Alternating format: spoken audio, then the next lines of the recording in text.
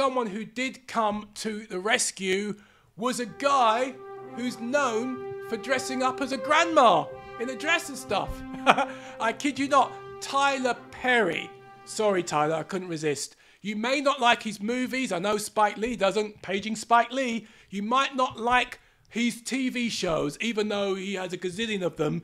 And, you know, you might not like them, but you can't deny them. Tyler Perry is the modern, he's the GOAT. He's the first black owner of a film studio based out in Atlanta. He makes movies, he makes TV shows, he's buddies with people like Oprah Winfrey. He has celebrated so many people in the culture. You think of people like Cicely Tyson, who recently passed away. He honored her whilst she was alive with a part of the studio named after her, I believe, as well as dignitaries in the entertainment industry. He has celebrated people. He has stood by and shone a light on the plethora of African-American talent when institutions like the Academy Award have snubbed them, where the phones of Hollywood are not ringing them up, booking them for gigs. I remember the guy who used to be the son-in-law in The Cosby Show, when some trades were poking fun at him that his work had dried up and he was working in Trader Joe's. Tyler came in and offered him work on some of his TV programs. This guy has done a lot of good. He started off being a struggling gospel playwright, literally living in his car. He never gave up on the dream, and the dream didn't give up on him. He became successful first in the black gospel Christian circuits. He moved from plays to independent movies. Those movies went kaboom. They blew up and spun a whole industry out of the man Tyler Perry. Does it feel like I'm bigging him up too much? I don't think I'm bigging him up enough. Again, I'm not the biggest fan of some of his movies. I feel they're a little bit mushy, smushy. You know, he's doing it. He's employing people. He's giving people on the front end of the camera jobs as well as on the back end. And it seems like, according to these reports, he's a jolly good fellow. Man like Tyler Perry, I salute you. If you don't know who he is, start off Googling him. You realise you've seen his face somewhere before. One of his best roles outside of his own movies, he's a director and he acts occasionally in his projects as well as being an Uber producer, was not his small role in Teenage Mutant Ninja Turtles Out of the Shadows, playing Baxter Stockman. That's for my nerd friends out there. But his role with Ben Affleck and Rosamund Pike in Gone Girl, that was a really dark but well-crafted movie.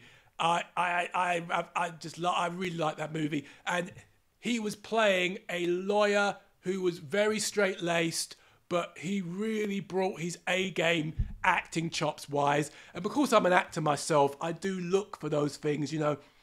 I mean, Ben Affleck weren't playing. He brought his A-game.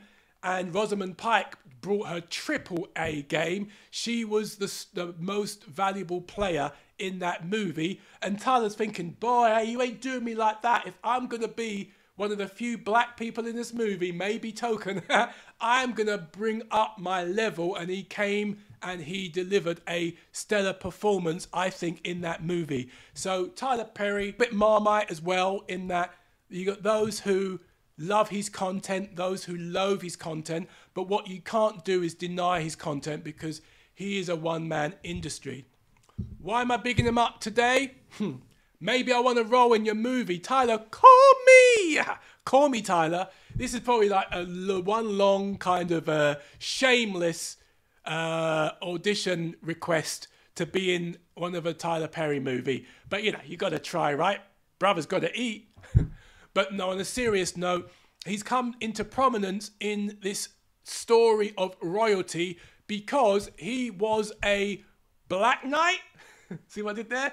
Coming in to rescue our famous royal couple when they were struggling to find somewhere to live where they could have security. Tyler Perry gave them his LA mansion to stay in temporarily with his own security detail. What a man, what a man, what a man, what a mighty good man. This guy who's African American, coming from reasonable, I understand, modest stock, living in his car on a dream to have his plays put out. He's now, I believe, a billionaire. I think he's a billionaire, or if not very close to it, movie mogul and entertainment industry mogul. He's giving his house to an ex-Hollywood actress star, come princess, and a born prince of the most famous and probably the most significant royal family on the planet.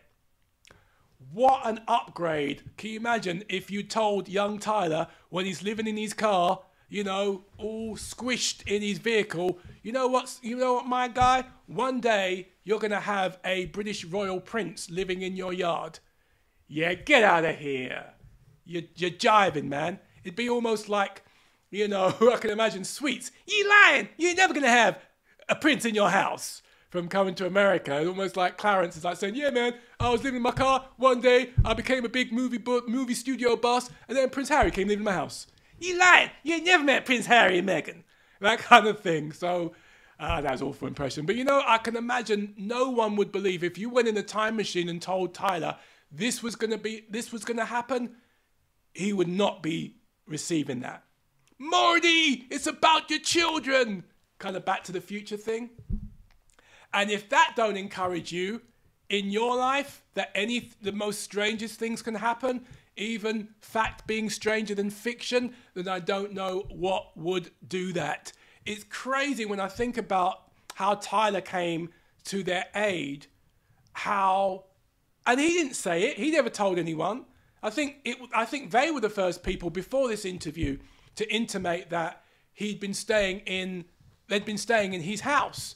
You know, me and you, we'd probably be going, oh yeah, we're entertaining some very high profile guests. You know, we'd probably be dropping it in, you know, going to pick up a pint of milk in the local 7-Eleven. We would be busting to let people know we've got the most famous, you know, one of the most famous couples on the globe chilling in our spare room. It's mental, isn't it? But I think this is a guy whose life story encourages me. As someone who pursued their dream against the odds, who even when they received their dream had been pretty much people spitting on the dream, telling it's not good enough, you know, it's not representing black people, it's negative. And maybe there is some legitimate critiques of some of his material, sure. But we don't give people enough credit for their accomplishments and being trailblazers. Am I a fan of all of his content? No. But I think he's a genius. And you can add to that, I think he's a great guy too. Maybe I'm biased because I'm a Christian and he's a Christian, and he has this real conviction this is quite controversial, some Christians believe in acting like Jesus. You know, I know it's revolutionary concept, I know, but there are those who follow Christianity who actually believe they need to be a bit more like the founder, you know? Well, it says on the tin, and I believe with his philanthropic work for his charity donations and the causes he speaks out on, and now add to this housing royal couples in his house, I think he's shown that he's someone who lives what he says. And there's a passage of scripture in the Bible, you know, that says, by their fruits you will know them. And from here, it looks like he has some great fruit in his bowl. But what do you think? Maybe you disagree with what I said about Tyler Perry. Maybe you think negative thoughts. I hope you don't. But whatever you think, put it in the comment section below. Not